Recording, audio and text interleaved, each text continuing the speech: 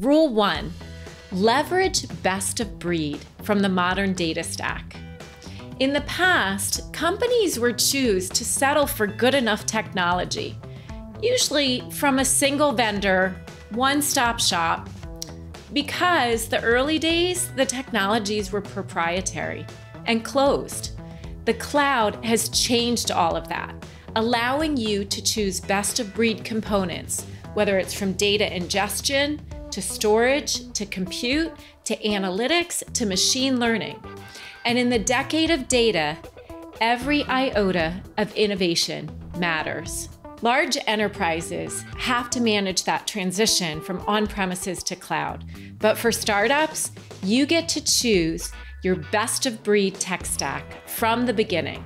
That's exactly what John Hughes, Chief Strategy Officer at the Modern Milkman, has done. Tell us a little bit about your modern data stack and some of the decisions why you landed on the technology that you have invested in.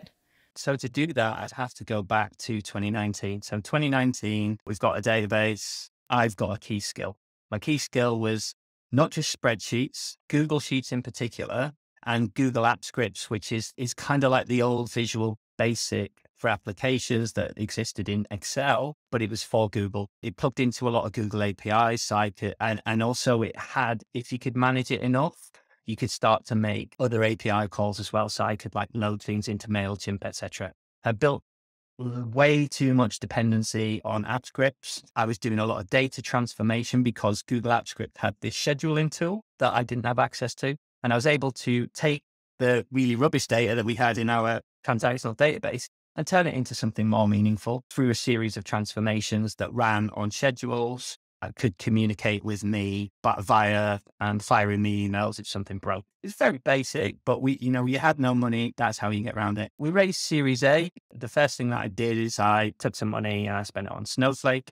It's the daddy when it comes to data warehousing, I think. Or they would say, they bristle at the word data warehousing now. So they would just say the data cloud. Was that because you were seeing the momentum in the marketplace? Or is it skills availability or particular features why you invested in Snowflake? So I went to some people that had ran big BI teams and I said, how did you do it? What did you pick? And if you had your time again, what would you do now? They said, we picked this, we picked that, or whatever. But if we had my time again, I'd pick Snowflake. Right. And I asked like 4 or 5 different people across different business verticals. Yeah, I created my own data set effectively. And 100% of it said, if I had my time again, I'd pick Snowflake.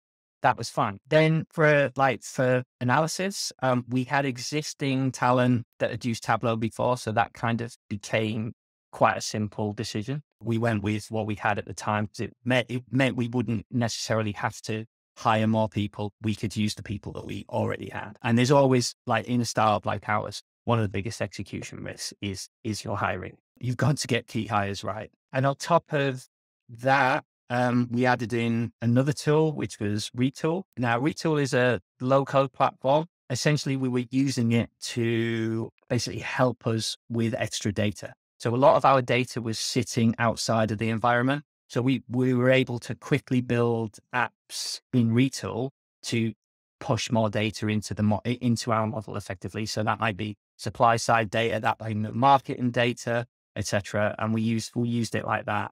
Where we've got to now, we've moved over to ThoughtSpot recently. And one of the reasons for that is because we want data to permeate all parts of the business.